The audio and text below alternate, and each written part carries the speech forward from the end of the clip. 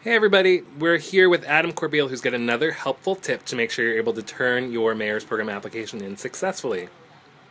George, I've got a mayor's application right here. You've probably seen these before at your school or hopefully in your home.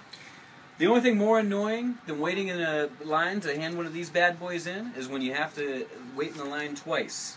I want to help you avoid that.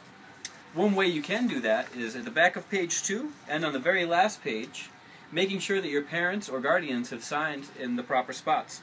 These black arrows will indicate on your applications which spots they need to sign in, and I've highlighted them for the purpose of this video so that everyone can see very clearly where their parents need to sign.